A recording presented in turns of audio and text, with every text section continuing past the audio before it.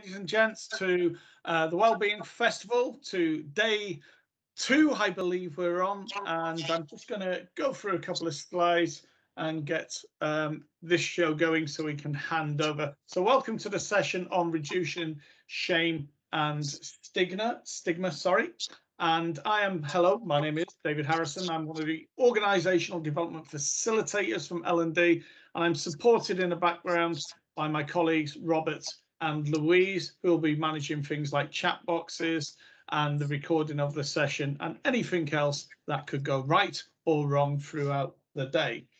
You will notice that your cameras have been disabled and your mics at the moment. They will be reactivated when you go into breakout rooms, where recording will stop at that point for any discussions. And when we come back, the recording will start again, except for when it comes to a point when the ladies on the screen want to have an open discussion, and to make that a safe environment, we will cease recording at that point. But you will get a notification when that happens. You can use the chat box on the top of your little bars there. It looks like a little message. So if you do have any questions as we go through, please use that. And that way we can answer or look at questions on your behalf.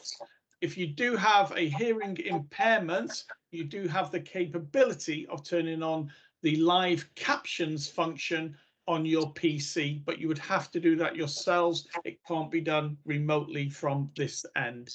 If you do have a question throughout the session, there is a chance to raise your hand function, which is like a little emoji with a hand on. Please use that if you want to ask questions as well. And when it comes to the discussion part, once again, the recording will be stopped, but please use your raise hand function at that point. And towards the end, there might be an opportunity where cameras and mics are off to create the environment where we can have an open discussion. The recording, like I said, will be, the session will be recorded, but there will be times when it is stopped so we can have those safe conversations and discussions. And the last thing I'll mention is we are going to go and use breakout rooms today. Please don't worry about hitting buttons or anything like that. My colleague in the background, Louise, will magically transform you off there and bring you back at the end. And there'll be questions for you to discuss throughout this session. So that is enough about the sort of admin, if you like. I'm now going to hand you over to Natalie and Arabella, who will do more of an introduction about themselves and the sessions. So I'm stop sharing the screen at this point, ladies, and I will hand over to you. Okay, so good morning, everybody, and welcome to this session on reducing shame and stigma in relation to mental health difficulties.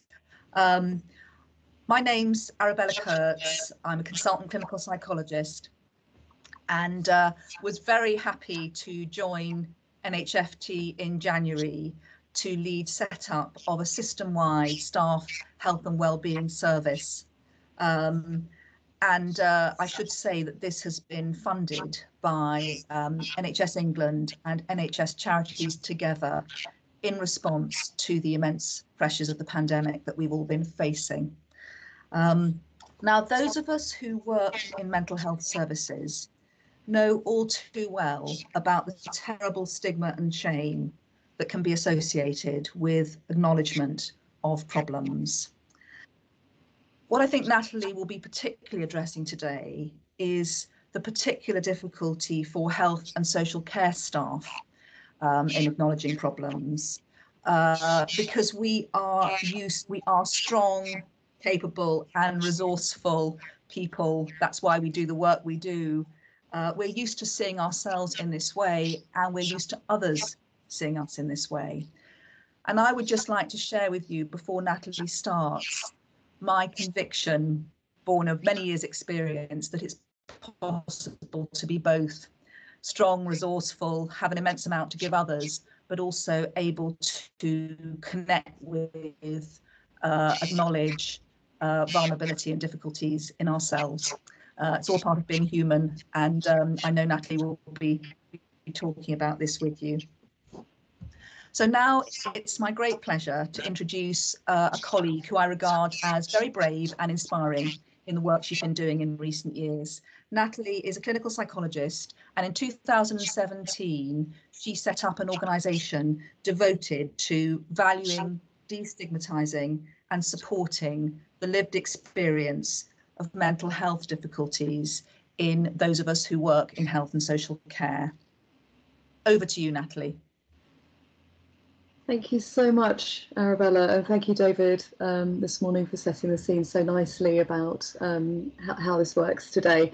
I am really happy to be here as a part of your Wellbeing Festival and to talk more about what I call provider mental health stigma. So those of us in the regulated mental health professions and wider who have lived experience of struggling with our own mental health difficulties and how I came to that in setting up Integrate Mental Health and some of the work we do and some of the ways we very gently, I think gentleness is so important, come around compassionately to understanding that we can move fluidly in and out of these positions of being somebody who seeks help and also provides help through our lifetime as humans, living lives as we all do, as we all did before we trained, you know.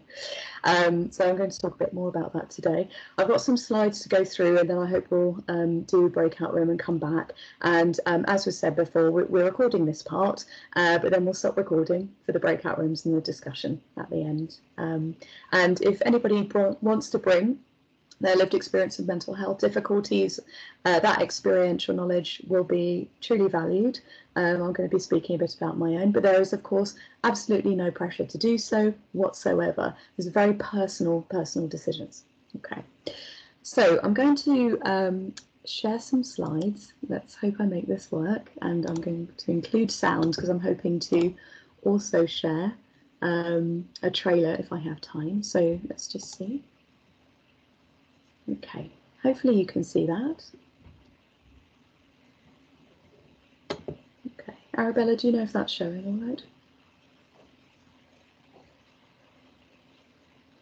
Okay. So, as introduced, my name's Natalie Kemp, and can you hear me all right? Yes, Natalie, all is good.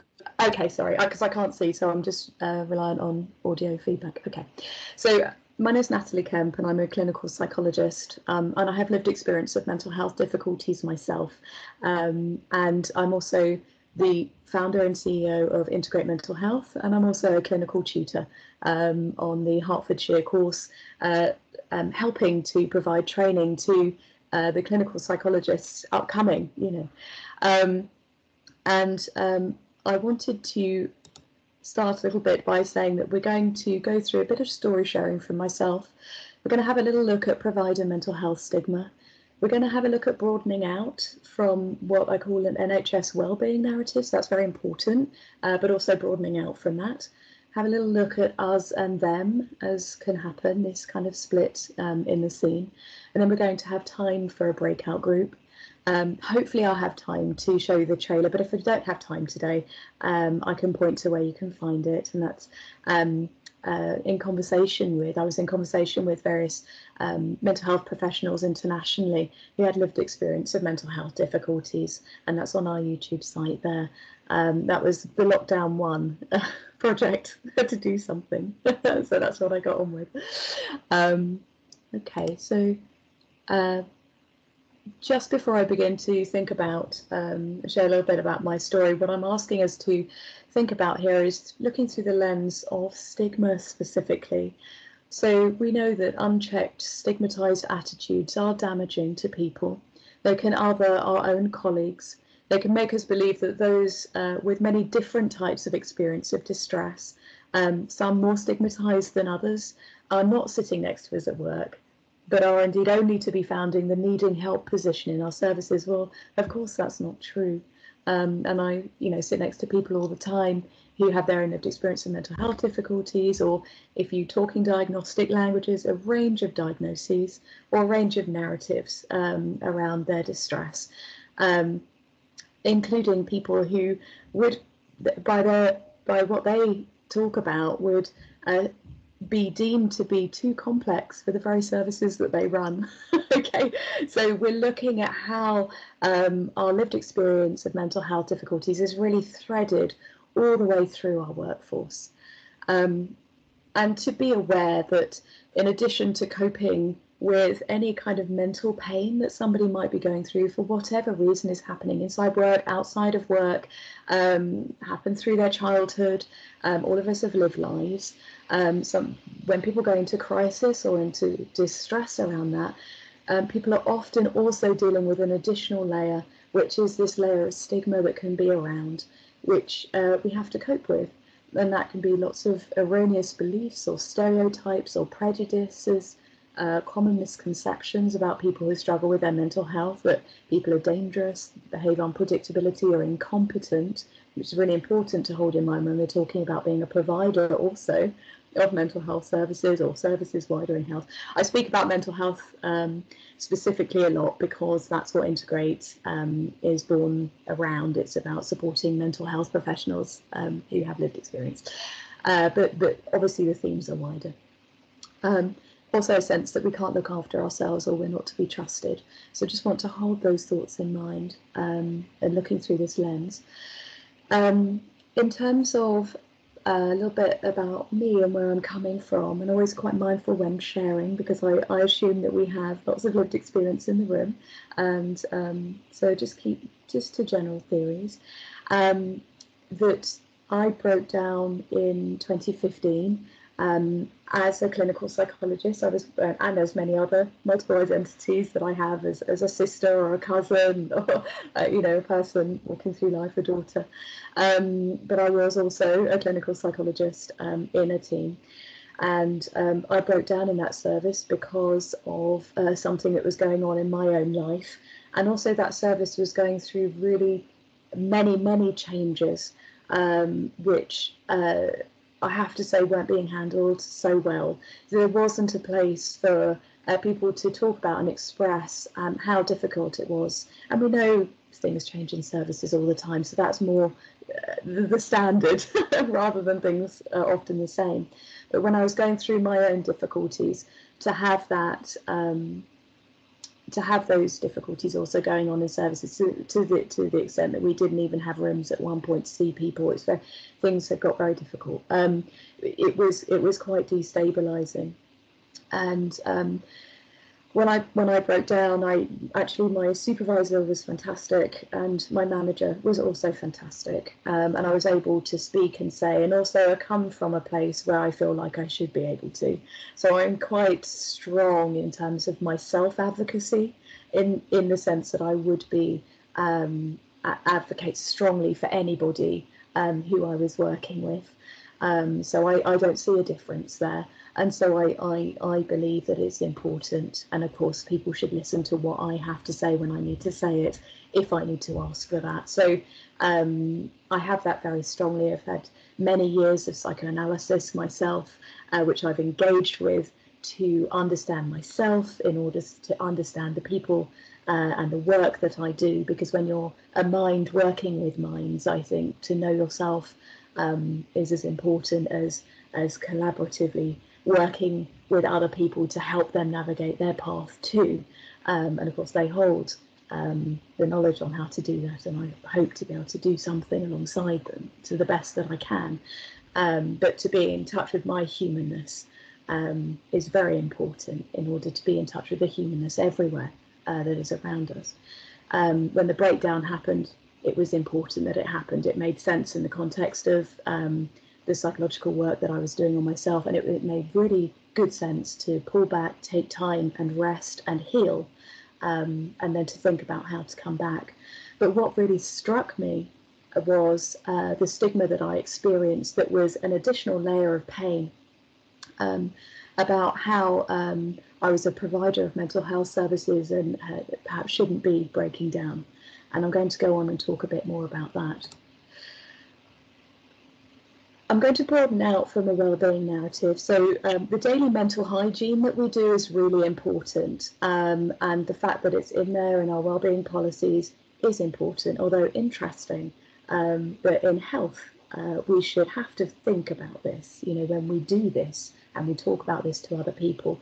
And I'm talking about this whole big systems around us here, that it's interesting that we've had to really attend to this, and that perhaps COVID has highlighted this, whereas actually it should just be our normal human experience at work, that mental hygiene is a part and parcel of what systems have a responsibility to look at, and we do too. But I want to draw out from a tendency to reduce staff experiences to only factors of workforce burnout here, which is an organisational syndrome and not a mental health difficulty, although it can lead to significant upset in the individual. And to only focus on daily mental hygiene, to broaden out to fully contextualise the humanity of our workforce here, and to normalise the moving in and out of mental health difficulties that any one of us can have, that anyone can struggle in the face of life's challenges at any time due to factors inside and outside of work. I want to broaden out from the fact that mental health difficulties may only be occurring due to this nightmare that is COVID. That is absolutely the case, but also those who provide help have always also struggled with their mental health at different points as a human population in this workforce, struggling now, and they will struggle in the future. And it would take righting many social inequalities to change this. So I really want to broaden out to get a sense of a full systems social understanding of why mental health difficulties happen. And COVID is not the only reason. COVID will pass. At some point, this nightmare will become something different. We'll all still be working with it in health, and I understand that that's really important, but it will always, it's not the only reason why we should be focusing on broadening out and accepting that people struggle with their mental health who are also in the staff workforce. I want to encourage us to have a bigger picture. I also want to broaden out from what I've noticed from the work that I do at Integrate. It can be very rigid ideas of please go away, fix yourself, return, and let's kind of not really talk anymore about your experiences.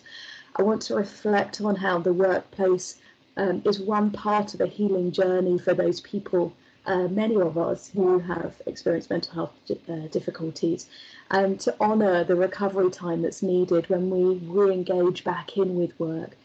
That having lived experiences of mental health difficulties in our staff systems should be integrated into improving that same systems as well. So bringing back, and that's the value of that lived experience, that experiential knowledge. We bring back our experience of occupational health, of management styles, of what it's like to be out of a team and then back into a team, cultures and attitudes around how we're met. All of these things are really important, and the very people who often feel sometimes the most isolated, or often, as some mental health professionals with lived experience have said, kind of almost morally injured in a sense, because we're working in mental health, so we expect people to understand mental health, and yet sometimes we can feel quite cast out and stigmatized for having experienced it. So how are people treating us when we're feeling on the outside, and how are people bringing us back in? And I also want to broaden out from an individual employee focus to challenging what we experience as more structural stigma. So understanding that it's not just the patients or the service users or the clients, whatever language you use, who have or hold this vulnerability, that actually we all do. And sometimes that shows up in distress of different types. So whilst I'm acknowledging the desperate importance and the nightmare that COVID has brought us to deal with, I'm asking us also to look longitudinally throughout history and into the future at how we're going to continue to meet people where they're at, in terms of the difficulties, the mental health difficulties that we might bring, to not split that off or cast that aside, but to integrate it into our understanding for a stronger, more robust way of working as a workforce. Just a note on internalised stigma. These slides are going to be available, so we've only got a certain amount of time, but internalised stigma happens when a person absorbs stigmatising messages about mental health difficulties inside and agrees with them. That sounds like quite a conscious process. It's kind of not really. It's something that's quite insidious and that can get in. We grow up around this ever since the stigma of, what we used to think about in society about people in asylums, mental health stigma, the service user movement, all of which is raising awareness of how not to other people and how not to other the vulnerability that we all carry. These stereotypes and stigmas can get in to the self and can become quite deleterious in terms of how people can cope also with their mental health difficulties. It can decrease hope and self-esteem. It can worsen symptoms if you use symptom language, and it can decrease people feeling able to ask for help or make approach behaviours. We see internalised stigma not as an individual problem in the person. We see it as a social responsibility, because those are where the messages are coming from. So it's an individual manifestation of a very deleterious social phenomenon. So the answer is to look at the systems and the cultures and society around us to address that. Let's hold intersectionality in mind. We mentor people who have not only been stigmatized from having lived experience of mental health difficulties, but also have experienced other dimensions of oppression through class or their race. And I want to mention Kimberly Crenshaw here. The theory of intersectionality has its roots in the work of her as a Black feminist scholar activist. And it presents an opportunity for us to draw attention to structural social levels of social injustice and interlocking systems of oppression and stigma, and the impact of those on inequality, health and well-being. So at Integrate, we take a whole systems approach from very much grassroots activism to influence structural stigma change. And there are three main approaches to reducing stigma towards people with mental health difficulties. If you're going to look into the journals, that kind of knowledge.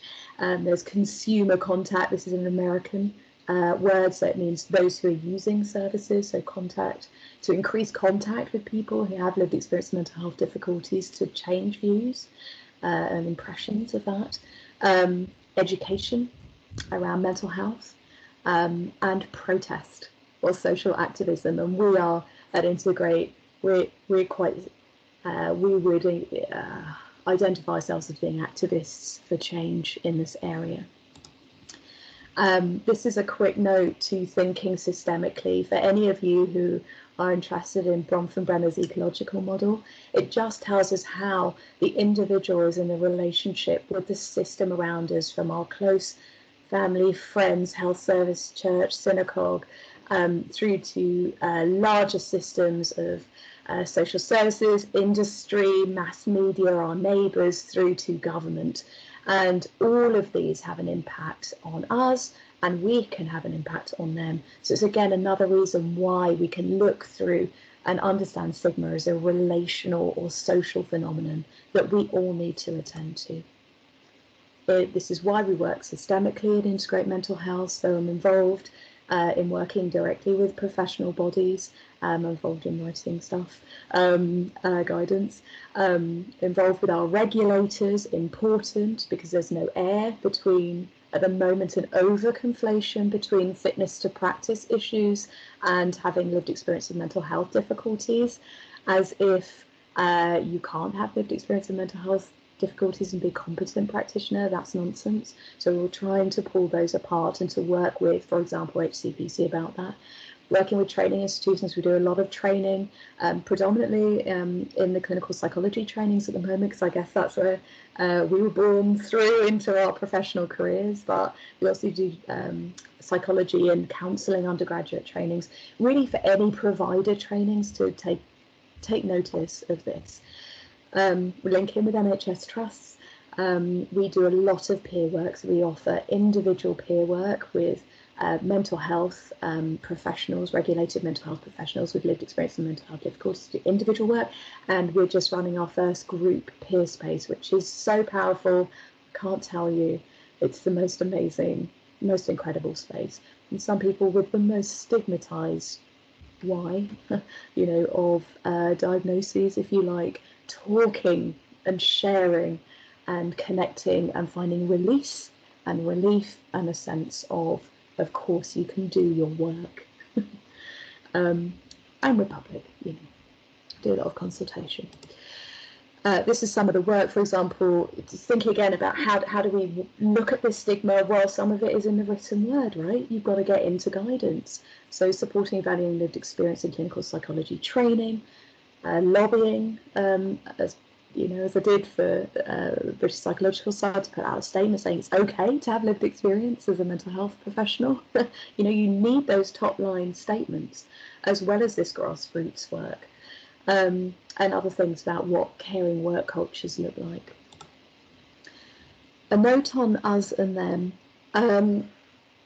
So us and them is this idea that there's a static divide in services, which is predicated on kind of them being two different types of human beings or populations, which is of course nonsense. I hope you're picking that up in my voice. The forever well and the forever unwell, those who never experience any vulnerabilities, work 24 hours a day, almost as if over-identified with the very services that we set to put out. Now, those services may have to work, 24 hours a day, but the humans, the flesh and blood humans in them, couldn't possibly, and also couldn't ever possibly live a life without kind of distress or stress or, wherever. So there needs to be a slight separation between what the service wants to provide and then how it works compassionately with the humans in it providing that service. And then there's a sense of, almost idealized people, which is kind of a nonsense, that people who are never touched by any vulnerability, who are providers, and then them who are always the offset. That unfortunately is the weak and the broken, all these terrible words, And what that does, if we buy into that split of the us and the them, for us, say us as mental health providers or health providers, it really invalidates and silences and shames the lived experience that we have.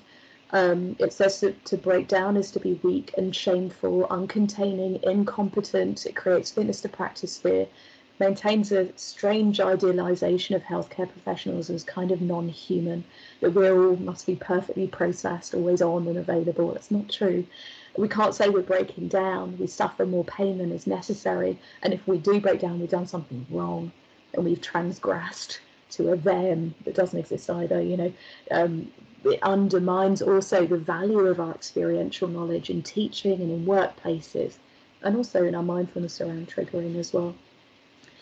And for them, this other group that doesn't actually exist, for those who are using services, that's terrible, right? So what that does, it maintains an invalidating denigration of service users as forever weak, broken, no hope of recovery, and certainly undermines any transitions they might want to make into moving into a career as a healthcare professional, this idealized other thing over there, which none of this exists. It bears no resemblance to reality at all. But what this split does is it really is perpetuating this idea that vulnerability is outside the room, there's no vulnerability inside the room, and it causes a lot of pain for everybody. And it also, I would posit, undermines organisational attempts to really co-produce, actually, because if we can't be alongside and accepting and integrating of our own mental health difficulties in our professions, what are we saying? It's a big tell, right? So how do other people watching that pick that up? Well, they're clearly stigmatising, They're clearly not valuing lived experience. They can't even do it on the inside. So we really must, you know, it's a bit of turning the mirror inwards, which is painful to do, but could be compassionately done as a learning experience together. So I've just noticed we're getting to halfway and I want to have as much time. So just a quick note on what happens when you do move from us to them. As many of my peers have experienced, you can feel real rejection or abandonment by the profession. You can feel like suddenly there's like uncertainty about confidentiality and who knows what. Perhaps if you're a psychologist, it's you that people usually used to come to to consult about this, but actually you're the one who's broken down right now, whatever words you want to use. People don't know what to do with that. And you kind of feel like you need to hold yourself together or explain things when, as we know, when you're struggling with your mental health or you're in crisis, sometimes you just don't know what's going on yet. That's why therapy is there to help. If you use therapy, you know, it's a process and a journey. So how do you be in this very vulnerable place as a provider of help? And that's then about compassionate communities coming around you and supporting you whilst you don't know. There's lots of reasons why people share for contact. In their own peer support, in clinical supervisions we have in psychology, for local stigma, anti-stigma activism, and public anti-stigma activism of the sort that we do. And also there's guidance, you know, coming about sharing in the therapeutic relationship. This is when you're not a peer support worker who's overtly employed and you know, will choose what to share in the therapeutic relationship. This is if you're a regulated mental health professional where that's not a part of your job, but you want to think about how much do I share with the clients that I see. So acknowledging these things is a sense of humanity threaded through the workforce, a common humanity. Nobody is any different to any other on this, can help community happen. So let's move to a think space. And I want to ask you to consider these questions that I'm going to put up. And I want you to nominate a person to feedback some main themes when we come back. You don't need to share any lived experience of mental health difficulties, just to reiterate that, unless you choose to. We work from a position of privacy and emotional safety. And when thinking about mental health difficulties, people may think in terms of medical diagnoses or psychological formulations or narratives of distress. However, whatever language you use, that's all welcome. And these are some of the questions I'd like you to consider. Thank you so much, Natalie. And I hope that this is part of an ongoing organisation within our system. And we do know where you are. And it's great to have you as an ally alongside us. Absolutely. And thank you so much. It's been a real joy to be here with everyone. And I much prefer to be in the actual room with faces so I can see you. But, you know, hopefully at some point we'll be able to get back to that. Thank you very much. Yeah. Excellent, absolutely excellent session, Natalie and Arabella. Thank you very much for that. Recording has started again, just for the final few minutes here before we close this session. But just before we do, I'm going to share my screen. I thought I was, but I clicked the wrong thing and it didn't come up. There we go. Hopefully now I'm sharing those final slides that we'll just talk through in a second. But before I do, massive round of applause. Okay, it was really good to have that environment, I think, and so I heard someone use that word valued, that value, and I think this has massive value, and hopefully it's a first step for a lot of professionals or people on that journey, or even people like myself and my colleagues in L&D and OD who talk about all our values, in particular our sort of thought of ones that fit our NHFT, and can we start changing that culture? So it does become, I did hear one lady say, and yourself, it's okay not to be okay, but it's not okay for an organisation to do nothing about it. And I think this journey we're on is trying to merge that so we do have the right environments. But that's enough. Thank you very much, ladies. Please, feedback is massively important. It helps us do things even better and also it helps us shape what's going on. In a moment, there'll be a few links in the chat box. Louise will be putting them in there. Please go and click on them. If you are down with the kids and you have a QR scanner, okay, scan away and it will send you to the right place. But there is a chance of winning a goodie bag. We are not like the BBC or other channels where we will cost you £2 and we will bombard you for the rest of your life with messages and texts. We will leave it up to you, but you've got to be in it to win it, and there's a nice goodie bag to win. But please, that feedback does help us. Just moving on, my clicking skills are not great here, are they? I'm multitasking and it's not working. There we go. Oh no, it's still not working. And yes, there we go. So there is more and more and more. Please screenshot that calendar right now. Join in the other stuff. If you can't do that, share it, shout about it. The one way of us getting better at what we do and sharing our experiences and growing and developing and everything else is go and join these meetings. There is over 4,500 people in this organization. Let's get it out to every single person, no matter what job they do, because people are your biggest assets. And get involved, okay? So it's time to get involved. Do some step challenges.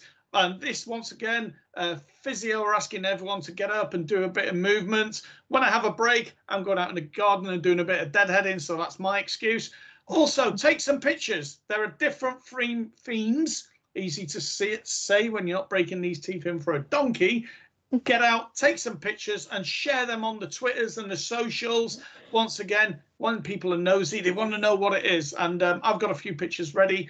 And also share your music. At the end of all this, they want to put a bit of a compilation together. There's a big word that I can't spell, of all the good music that everyone from the Trust enjoys, and we'll make a nice little video and a sing-song. Loads of resources. Go onto the website. They're all free. Like I said, we don't charge. So go on there, get them downloaded and use them. And once again, there's all the hashtags. If you're on any of those things there, Twitter's, Instagram, I think the middle one is, or Insta, if you're down with the kids, Facebook, LinkedIn, whatever you use, get on there, start shouting about it, start talking about it, because it is important, and also it creates the right environment. And once again, we want people to have a lot of fun with this, but also just on reflection, when we have conversations like this, it can bring back thoughts, memories, or even reflecting where you are currently. And it is okay not to be, it is okay not to be okay, but let's do something about it. And on there, we've got the Stronger Together. So please, let's use that and contact people if you do need that support right now. Okay. And we have the other, we have our mental health number, and we have our day-to-day struggles getting you down. We have that number there, 0300 999 1616. But also never forget about the power of your peers, your colleagues, your friends, and your family. So it is, and it can bring back stuff from having conversations like this. So please use them. So I'm going to stop sharing my screen now. Well, he's trying, but there we go. Stop sharing my screen. Thank you very much to Natalie and Arabella for doing that. Thank you very much to those ladies and gents who came in and gave us those conversations and those thoughts. I hope to see you on the next sessions, but thank you very much for joining in. It's been an absolute excellent session. Lots of conversation in the chat box, particularly for Natalie and Arabella to go back and look at again. But see you again soon. And there's the obligatory wave, because apparently we do that on Teams. Thank you very much.